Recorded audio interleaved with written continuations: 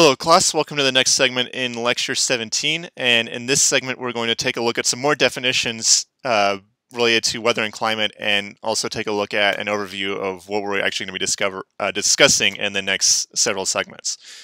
So just to sort of recap what we talked about in the first segment, we introduced the definitions of weather and climate. So weather describes short-term variations in the state of the atmosphere or in the state of some physical parameter or some measured value, whereas climate describes a mean state that's taken of a particular parameter or measured value, and we take that mean over a period of several decades, or to some extent even centuries, and sometimes even timescales even larger than that. So now you might be wondering, okay, so weather is weekly, at longest weekly variations, and climate is at shortest decades, variations of decades. What about the timescales in between that? And that's where we introduce the idea of an oscillation. But first, let's go ahead and introduce another definition called a teleconnection, which is typically defined as a causal relationship or a correlation between two or more distant weather patterns. And an example of that would be something that we're going to discuss even greater detail in the next segment as we talk about El Nino. But one example of a teleconnection would be anomalously warm temperatures in the Pacific causing a shift in the jet stream, and that shift in the jet stream could bring, I'll say, wet weather to the southern continental United States. Or if you put that jet stream over the Atlantic basin, then you could have suppressed hurricane activity, so you may not get very many tropical cyclones forming in the South Atlantic. And that's what we mean by teleconnection. We had some sort of deviation or some sort of weather pattern in the southern Pacific that is in turn causing some sort of influence in a weather pattern that's really far away, because the Atlantic Ocean is really far away from the Pacific Ocean. But that's what we mean by teleconnection. Some weather event or some sort of change in the state of the atmosphere happens at one location, and that in turn impacts some location that's really far away from where that deviation is occurring. And then the idea which I introduced earlier as part of the opening monologue is the idea of an oscillation, and this is where we're talking about some sort of variation in the atmosphere that occurs with timescales between weather and climate. So weather at most we're talking about a timescale on the order of weeks, and then climate at shortest we're talking about a variation on the order of several decades at the shortest, and then oscillations describe variations that happen between weather and climate. So here we're talking about variations that happen on the order of months, years, or maybe at the extreme cases a decade or two. And the most of the oscillations that we worry about happen on the order of months or years, but you can have oscillations that are just 1 or 2 months or can even extend over several decades. But the ones that we're primarily going to focus on are going to be monthly and yearly oscillation patterns.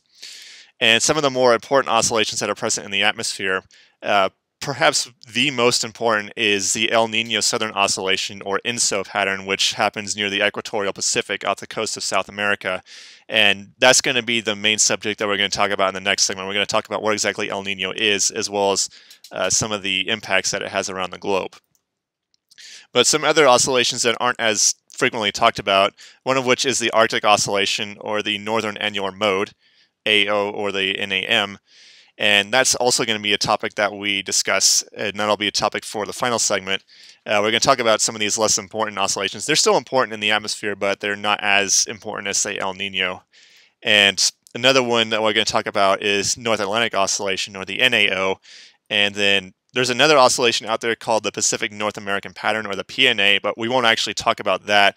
That'll be something that, in fact, most of these oscillations are mostly occurring in the northern hemisphere, with maybe the exception of ENSO, which occurs at the equator. But in your later coursework, especially your radiation climate class, which you'll take in your fall senior semester, you'll take a closer look at these oscillations, and as well as some other oscillations that occur around the world, and you'll go into much greater detail than what we're going to go into with this class. And another one that we could talk about, but we're not going to cover in this specific lecture, is the Pacific Decadal Oscillation, or the PDO.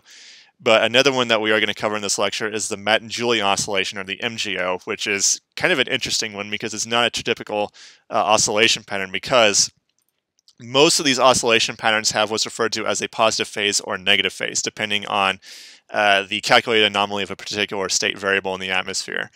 And in the case of El Nino, that particular state variable is usually the sea surface temperature measurements in the eastern Pacific. And there are other readings that go into this. So, for instance, the Arctic oscillation pattern, that has to do with the strength of the jet stream, specifically the polar jet, and the strength of and the NAO, the phase of that is primarily determined by also the strength of the also the strength of the jet stream or the winds aloft.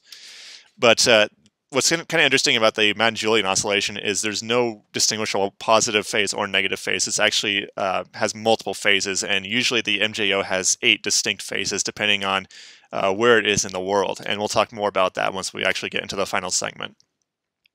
But that's going to do it for the second segment. I just want to introduce some more of those definitions as well as an overview of what we're going to be covering in the next several segments.